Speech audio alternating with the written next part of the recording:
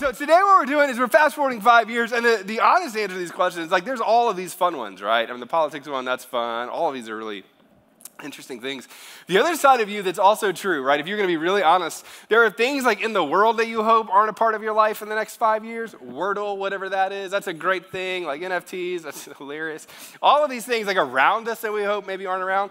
The other truth of the matter is, if we're really honest, we're going to jump in quick. There's also parts of you that you kind of hope aren't around in 5 years too, right? Like some of you, if you're really honest with yourself, like there's parts of you that you just wish were a little bit different. And when you fast forward 5 years from now, you hope that the things that are kind of dark, the things that kind of trip you up, the things that are temptations in your life, the things that kind of bring you down, the things that like, you know, all of those things that you wish they weren't there. In the next 5 years, you kind of wish that you could just leave them behind, right? And the truth is, like, there's a lot of things that you can do to make sure that you do leave those things behind. Some of you, it's like a discipline thing. We talked about that early on through the series. We talked about, like, setting goals and setting, like, who you're going to become kind of goals throughout your life. And then today, what we're doing is we're kind of picking up where we left off last week when it comes to purity, integrity, those kinds of things, and saying, hey, there's parts of ourselves that can kind of vision cast for the future about what we hope to be true. But then there's also a part of us that if we could kind of look at our lives, just wish that we didn't bring those things with us, right? And some of you, if you're really honest, you've been bringing things with you for like years and years and years and years, right? So we're going to be honest just for a second. You were honest about the fun ones. Like, let's be a little bit honest about the serious ones, all right? Let's do this. How many of you, if you're really honest, this past year, you were hurt by somebody that you haven't fully forgiven yet? Is there anybody in the room that would agree with me on that? I'm like that, yeah? Right? Now, we talked about this a minute ago, and I think this is really good. How many of us, like, financially wish that where we are right now in some of our decision-making, that we wish that we were making some different decisions 5 years from now when it comes to finance? So go ahead and raise your hand if you're like that. That would be us, too. Like, I agree with that, right?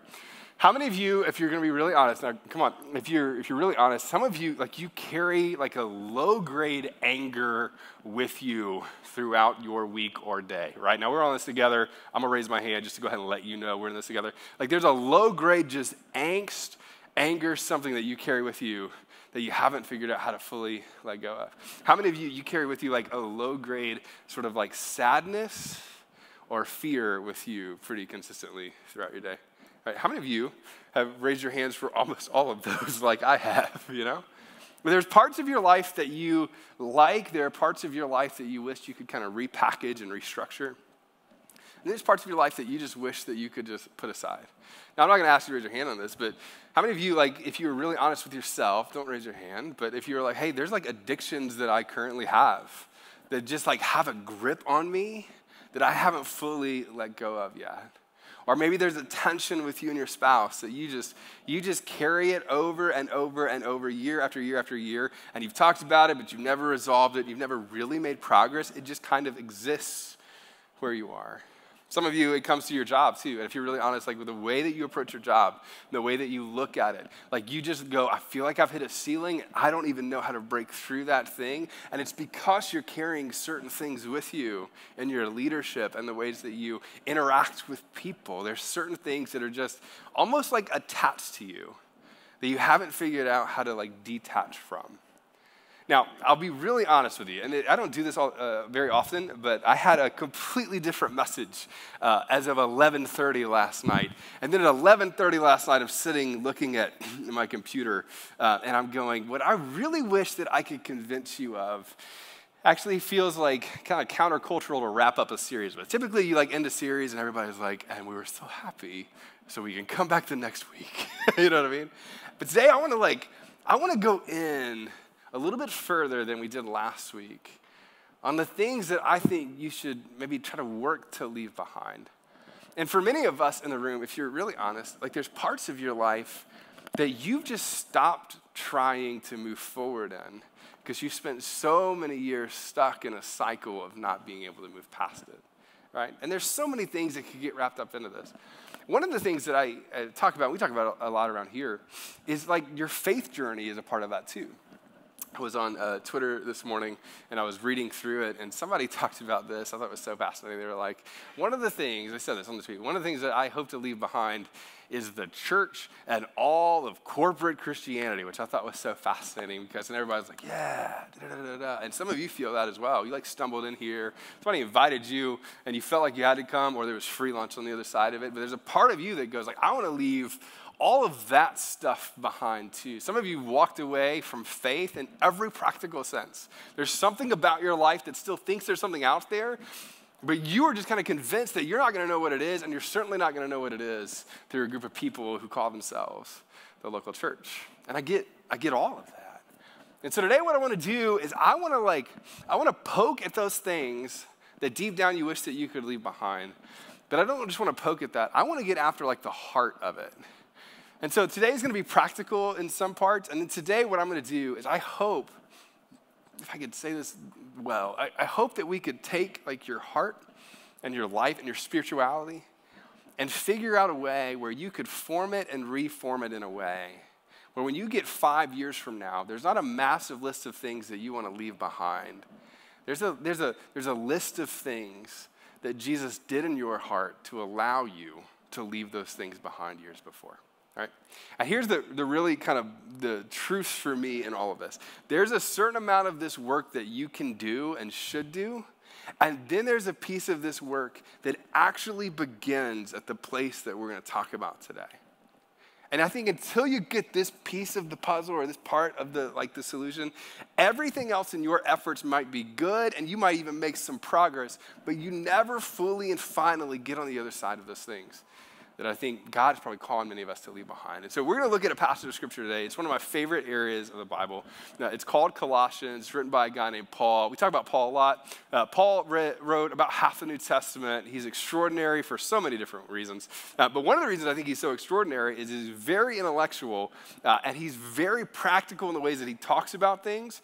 And then he zooms out, and he almost gets after both like the practical steps and then the heart behind all of it. And so when it comes to these things that you wish that you could leave behind when you fast forward for 5 years, what Paul says thousands of years ago is super applicable to the way that we look at it now. So we're going to be in Colossians chapter 2 to start out with. Here's what Paul says. He's writing to a group of people who are obviously different than you, but in some ways similar in the ways that they approach spirituality. Here's what he says. He says, your whole self was ruled by the flesh, was put off when you were circumcised by Christ. Now, you didn't expect me to say circumcised out loud, but here we go.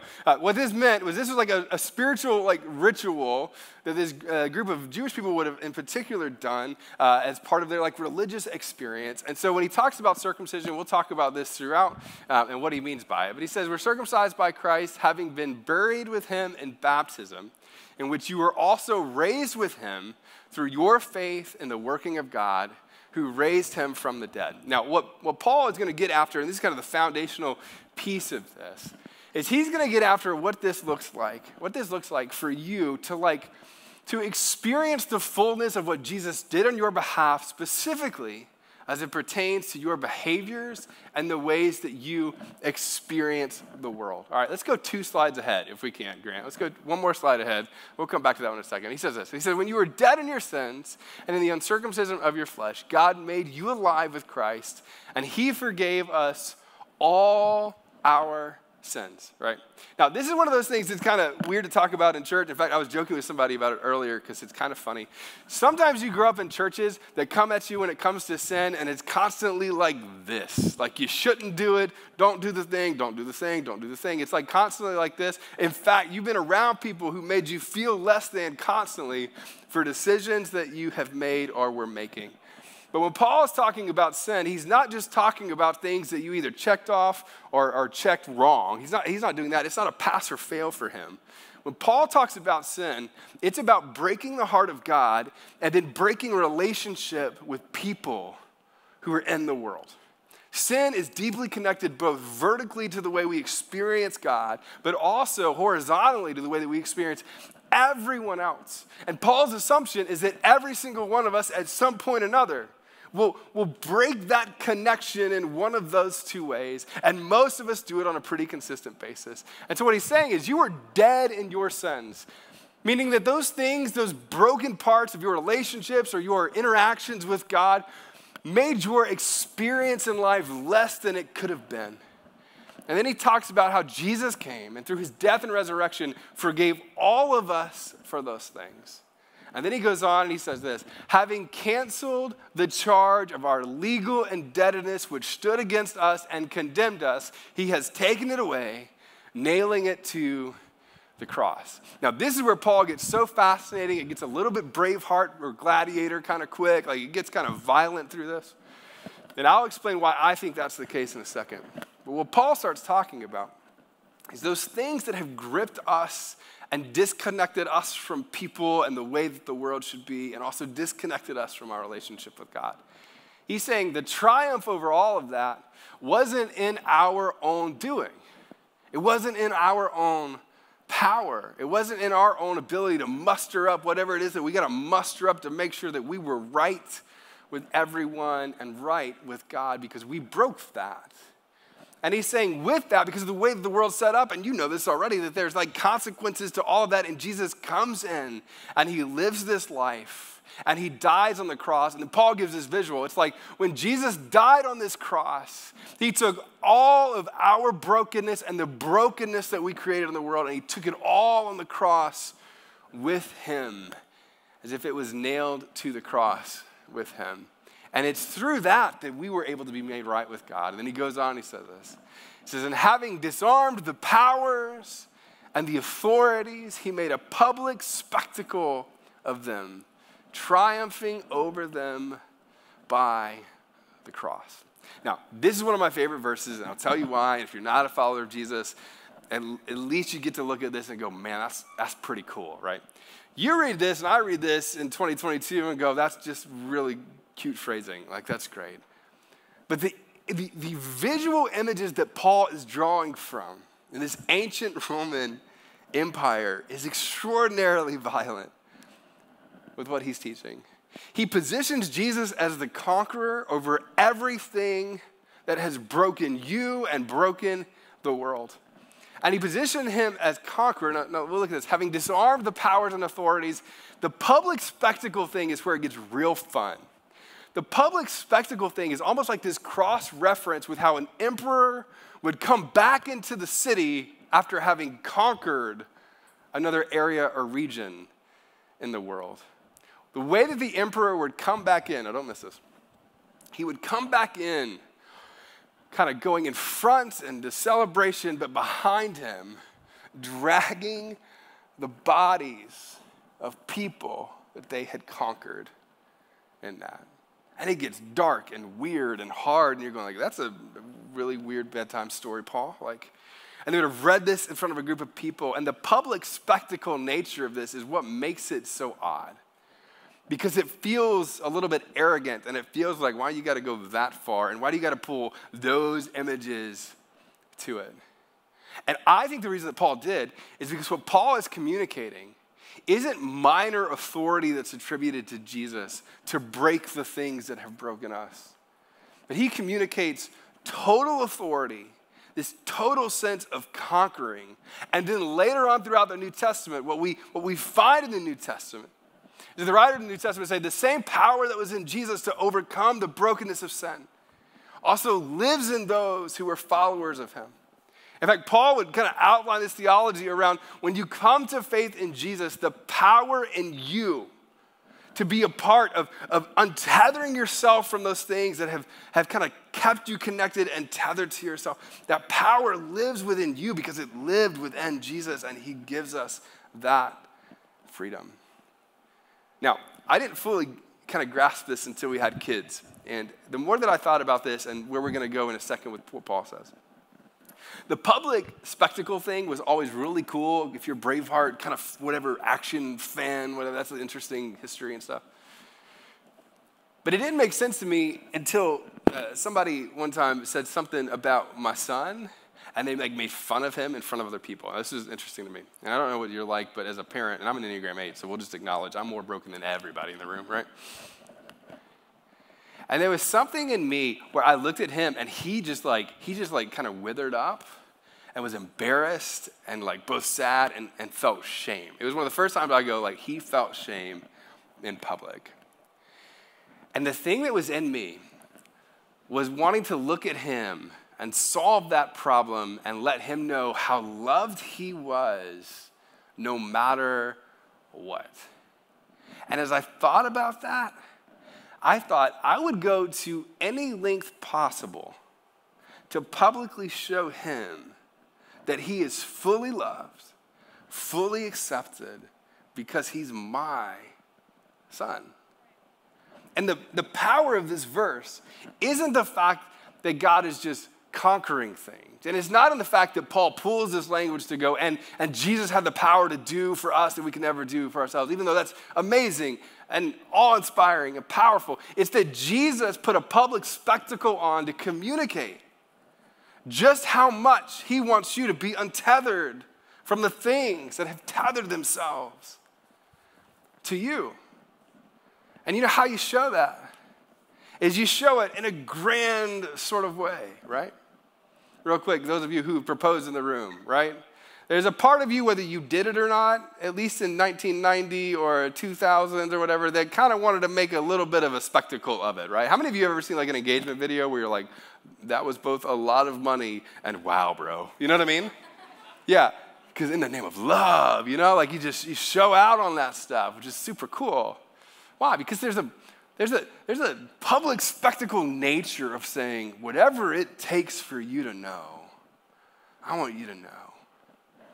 And Paul, in this writing, is going, it's like Jesus took all of the brokenness in the world, and he conquered it all, and he threw it all behind him, and he comes into the city like an emperor and a king, saying, look what I did for you, so that you can be made right with God. And then it's from that, and we get these writings in the Testament, it's from that goes, that same power is in us, and our obedience to the way of Jesus is connected deeply to the power of Jesus within us. I put in my notes, I said this, for us, obedience becomes like a decision. You are not controlled by what controlled you in the past. You are not controlled by the shame that you've experienced in the past. You are not controlled by the identity things that have gripped you in the past. You are not controlled by your own failures in the present or the past or in the future. You are not controlled by those things. What Scripture teaches us is that as followers of Jesus, the power of the Holy Spirit moving through us gives us strength to move forward in powerful ways. But remind us to say this way, the power to obey has been given to us because Jesus made a way. Now, that doesn't mean that you don't have work to do. You have so much work to do. You have so much inward forming and reforming and shaping and reshaping and inviting the right people in and getting counseling and getting help, all these sorts of things. But it starts with you recognizing that the thing that you most need as a follower of Jesus is in you because of what Jesus did. And then later on in chapter 3, he again kind of zooms out and he says it this way. He says, here's the thing to do. He says, set your mind on things above, not on earthly things. He said, for you died and your life is now hidden with Christ in God, meaning that when he came, you give your life fully to him. And when Christ, who is your life, appears, then you will also appear with him in glory. And whatever this thing is that is eternal, you will be a part of that thing. And then he gives a specific thing to do, and he goes back to the violence language, and it gets a little wonky, and he says this, and then he says, put to death. Now, in the Greek, in the original language that this is written, I want to put this up here. Let's go to the next one too. We'll show you this. I love this. The Greek word here literally just means to slay, which I love that word. It's not like we got in a fight and I just killed the thing. No. It's not like I stomped on a bug. No. I slayed that spider. You know what I mean? Like I went after it. I was passionate about focusing in on putting that thing to exist no more, to slay it. And then he gives a list of the things in our lives that we, through the power of God's Spirit, move forward in slaying with our lives. He says, put to death, therefore, whatever belongs to your earthly nature. And he talks about like sexual immorality, impurity, lust, evil desires, and greed, which is idolatry. And this is where it gets so fascinating. When Jesus teaches on the Sermon on the Mount, when he takes all of these things that Paul would eventually list, it's not just about the act of them. It's about the mind and the heart and the spirit of all of it, because it's all deeply connected. He says, put to death the things that have attached themselves to your heart and your mind and your life. And then he says, but now you must also rid yourself of all such things as these, which these kind of make up the way that we break relationship with other people in the world. The first set sort of ends up breaking some of our heart and causing connections and tetheredness that we have to carry from that. This ends up being like how we relationally respond to other people. He says, also rid yourselves of such things such as anger and rage and malice and slander and filthy language from your lips. Saying all of those things that end up like breaking relationship that you have with other people, then you work through the power of the Holy Spirit in your life to slay all of it. But that power rests in you. And then he goes back to the relational side. He says, do not lie to each other, since you have taken off your old self with its practices and have put on the new self, which is being renewed in the knowledge of the image of its creator. Meaning that as you slay these things in your life, you discover and experience and sense the way that the creation was supposed to be. Then he goes like Professor Deep Theology, and we'll talk about it real quick. He says this, he says, and here there is no Gentile or Jew. And then he goes through this list. He says, but Christ is all and is in all. In every part of society, in every part of a person, in every human being, that Christ brings us together, and he is all and he is in all of it. And then for those who have decided to follow Jesus, he casts vision around what this is actually to be. And he says, therefore, as God's chosen people, and then the word holy, as God's chosen people and those who engage in a way where they slay the things that have tethered them to brokenness. He says holy, and then he says dearly loved. As if the holiness and the pursuit of living a life where you're untethered by those things is deeply connected by your identity as a human who is loved and that Jesus came for and he died for. And he said, clothe yourselves or wrap yourselves fully with compassion and with kindness and with humility and gentleness and patience, which is every comment section on Facebook. Wrap yourself in a position where you are humble and experience the world where you're centered and you're not pulled in every direction based off of what is happening, but you move through the world with full knowledge of whose you are, and it shapes everything else that you do. And then he gets after probably one of the most difficult parts of the whole thing. And I asked this question earlier. And if we're really honest, some of you raised your hand. Most of us in the room could raise our hands to this one. And I love that he kind of wraps this section with this. He says, bear with each other and forgive one another if any of you has a grievance against someone. And then he says, forgive as the Lord forgave you. And this is kind of like that you work to untether your heart from the pain that other people caused you. Because God has forgiven you. That no matter what amount of pain someone else has done to you, no matter what amount of wrongdoing that has been done to you, that you have likely been forgiven more. Now, this is one of the things that I love talking about, because as followers of Jesus, this is one of the hardest things for many people, right? This is one of the things that people who are not followers of Jesus would actually talk about as being a thing that followers of Jesus struggle with the most.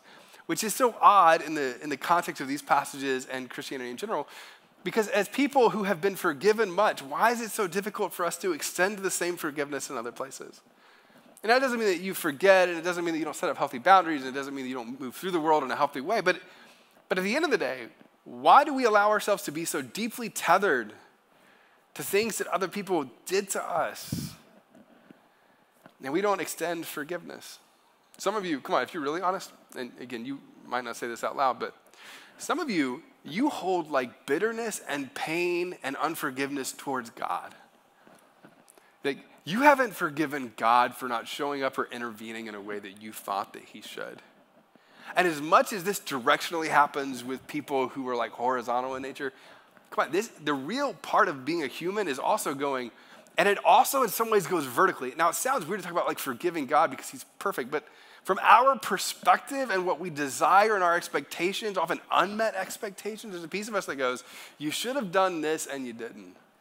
I felt like you promised me this, and silence. God, you should have, and it's this. And at some point along the way, it's going, there's a set of unmet expectations that I have vertically towards you. And I have to extend whatever, at least in my perception, is forgiveness that way, and to go, God, what is it that you want to do, even if it's not what I think should be done? Then he goes on and he says this, and over all these things, or all these virtues, you put on love, which binds them all together in perfect unity. And this is the picture of God's people. A group of people who pursue holiness to an extent where it's deeply uncomfortable. And a group of people who experience forgiveness in ways that are deeply uncomfortable.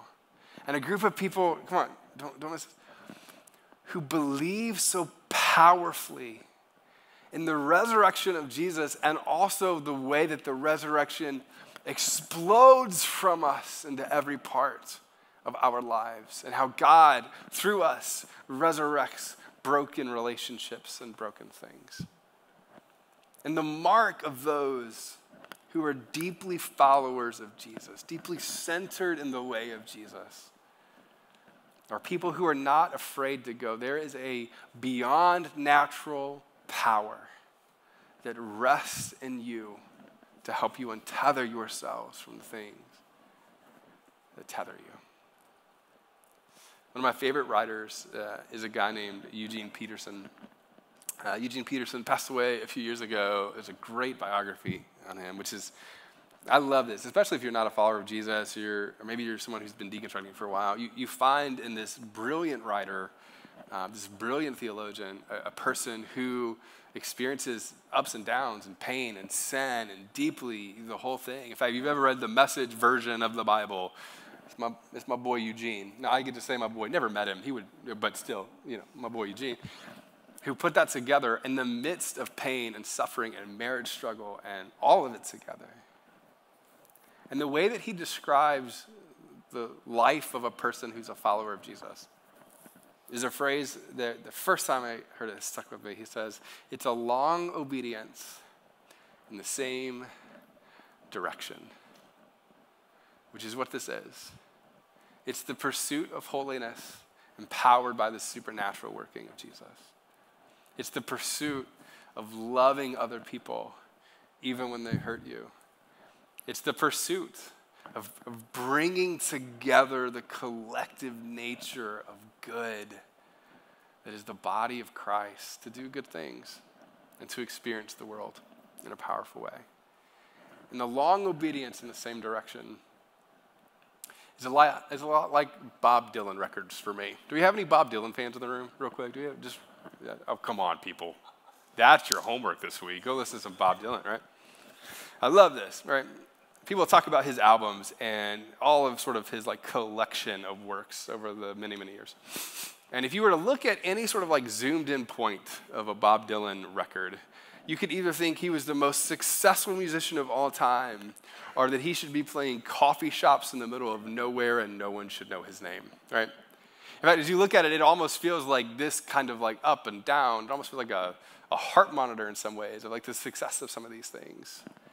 But it's moving together in one direction. And the collective work of Bob Dylan is phenomenal. Don't at me, right? It's incredible. So when you think about this, it's like a movement in one direction.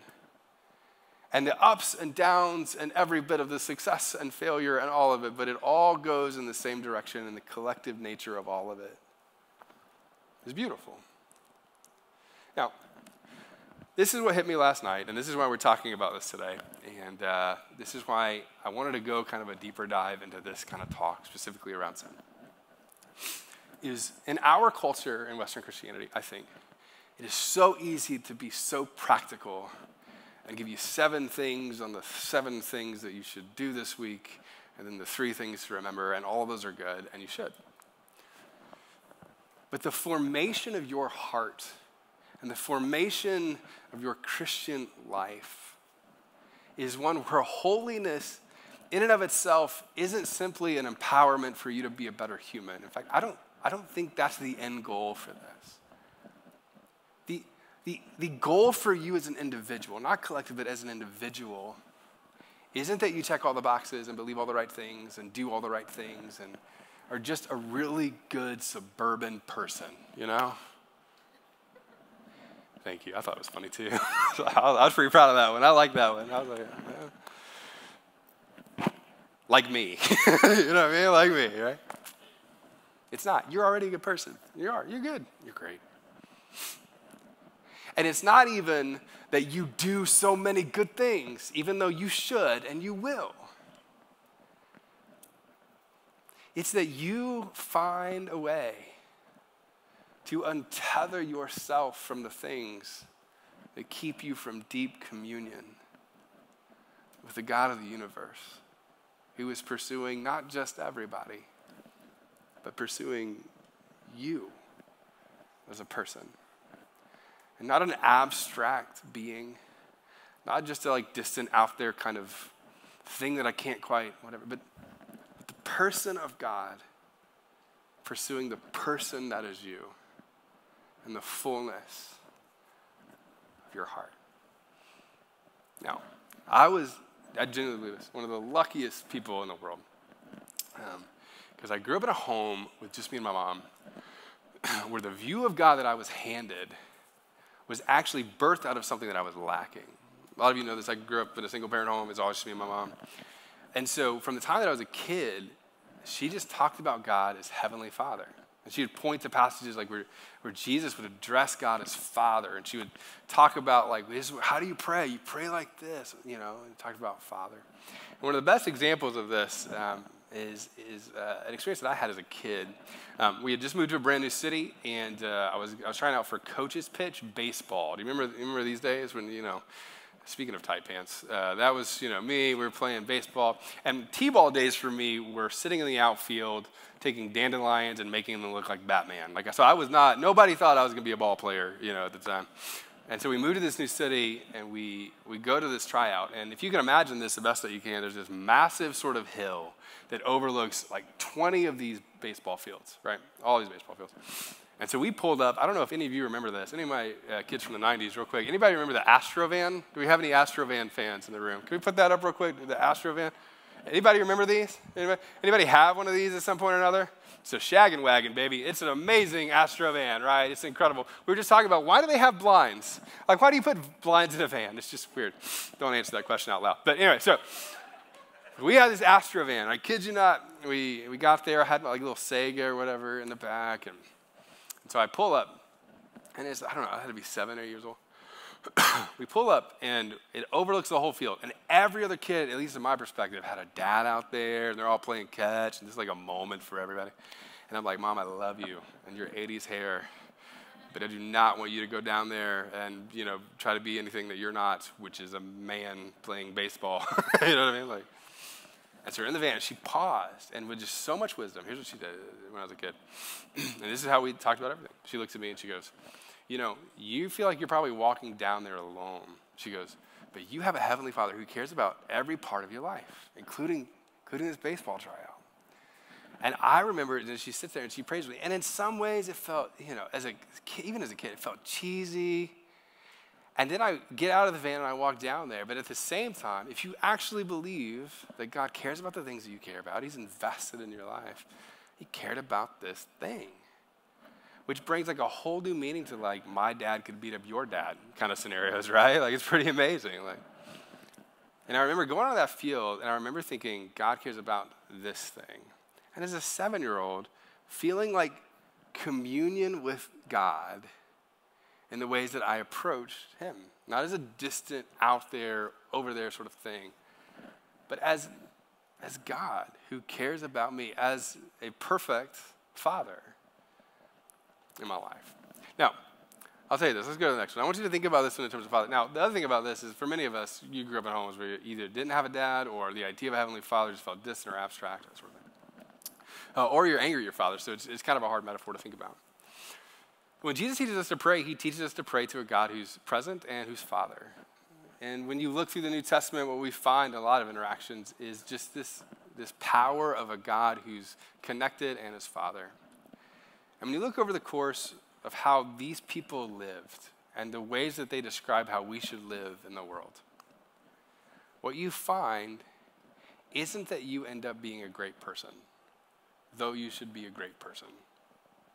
Is that the greatest joy of your life is that you have deep communion with the God of the universe. So, years and years later, I was trying to figure out, how do you talk about this and how do you illustrate this? And I saw a movie. Has anybody ever seen the movie About Time? Has anybody ever seen the movie About Time? If you haven't seen it, you should go home and watch that movie today. It's pretty great. If you haven't seen it, I'm about to ruin it for you, so it'll be great together. The end of the movie is this. You have a father and a son. And I thought this was so fascinating. And you see them on the beach. And here's what always took me back by this scene, which I thought was so fascinating. Is at the end, when you're a kid, there's a point in your life where you're just innocent. And you're actually not tethered and connected to all the things that have hurt you at this point in life. And you're not a skeptic at this point. And you're not angry at the world. And you're not looking at every piece of it going, well, it's not right. You haven't been fooled at this point in life. You are innocent.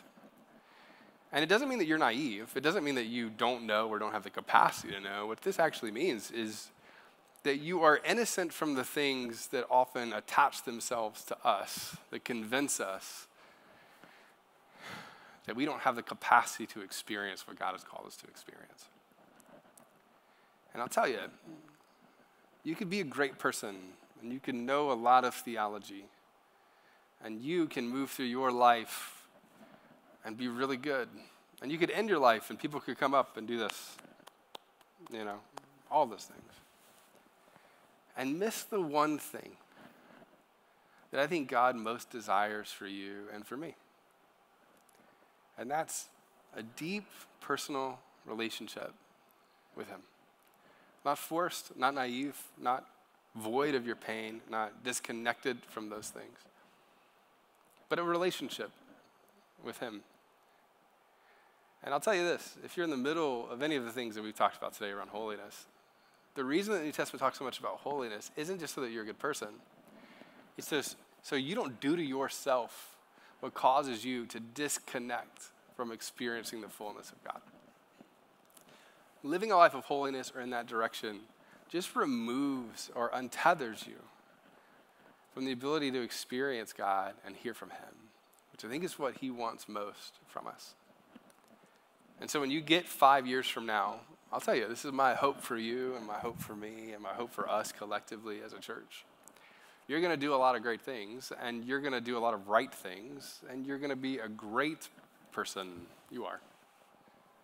And I hope that every step of that journey over the next 5 years, the person that you are 5 years from now is not just a better human, but a person who deeply connects with the God of the universe, who wants all of you.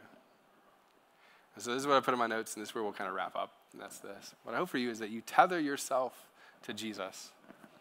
And through this process that we talked about, the Holy Spirit empowering you and then doing the work that you need to do, that you would untether yourself from anything else that gets in the way of you experiencing that relationship with your Heavenly Father. Now, to wrap up our time, I'm going to ask the band to go ahead and come on up. We're going to end today with a newer song to kind of outline some of the stuff that we've talked about. But to wrap up kind of our series and the time together, what I wanted to do is I wanted to give you just an opportunity just to respond to this. Many of us are connected or find ourselves tethered to things that we wish that we weren't tethered to. And the way that we're going to do that, kind of feels interesting in church because you've probably seen it done in weird ways or possibly even abused in church, and we're not going to do that together. But I want to give you an opportunity to respond because there is something about just acknowledging something that almost puts you at the starting line and ready to kind of go, right? And so to do that, I'm going to ask you to do something. I'm going to ask everybody in the room, if you would, just to close your eyes for a second, and I'm going to ask you to bow your head so that you don't really have the capability just to look around. I'm going to ask you to do that. And without like any music or without any like background, it's just silence. It's just us as a community and a family. There's a part of you that goes, you know what? There are things that I find myself tethered to that are in the way of me experiencing the fullness of a relationship with God. I want us to acknowledge that together. And so we're gonna kind of go down this. If you're in the room and for you that tethering is some form of a forgiveness thing, I'm gonna ask you, if you would, just to raise your hand, right? If that's you and you're like, there's a tethering that I have to somebody who I haven't forgiven yet, right now, I'm gonna ask you just to raise your hand to acknowledge that sort of thing. Okay. For some of you, it's an addiction thing. And it's a part where you're going, you know what? This is just something that I've been addicted to for a really long time. And I don't know how to get my way out of it. And it's tethered your heart. What I'm going to ask you to do is I'm just going to ask you just to kind of look at me right now. You don't have to raise your hand, but I'm going to ask you to look at me. And just say, hey, there's like an addiction thing that I'm tethered to. Yeah? Okay. And this is the last one, and then we're going to do this song together.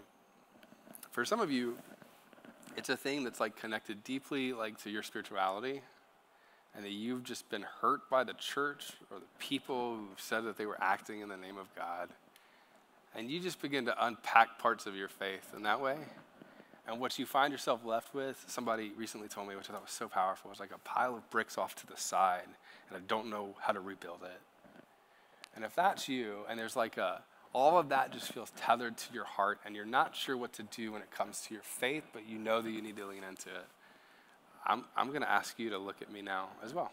Just look up. Yeah. Okay. So what I'm going to do is I'm going to pray for us. And then what we're going to do is we're going to sing this song together. And I'm going to ask you to verbally sing this chorus out as we get to it. And if you find yourself believing it or partially leaning into it, I'm going to ask you to sing it out in faith, believing that God can heal these things and that he can move you forward, and that empowerment to overcome these things is in you as well. Let me pray for us. Father, we thank you so much that you are both here and you're everywhere and you're inside of us. God, we thank you that you love us so much to make a public spectacle of the brokenness that is in us and around us and the brokenness that we've caused, and to take all of that on yourself to give us freedom. God, we thank you that the freedom isn't just so that we can be better, even though we can be better, but it's that on the other side of that, we get to experience the beauty and the fullness of a relationship with you. And so, Father, I ask that you would captivate us again with your presence. I ask for those of us in the room who have been disconnected from you for a long time, God, I ask that in the most tangible way possible, that you would remind us of how close you are. And you would bring us back to our first love. Bring us back to innocence, not being naive, but an innocence in our thinking that approaches you like a child. And God, as we do that, I ask that you would reveal yourself as a heavenly Father who's deeply invested and deeply cares for us. In Jesus' name we pray.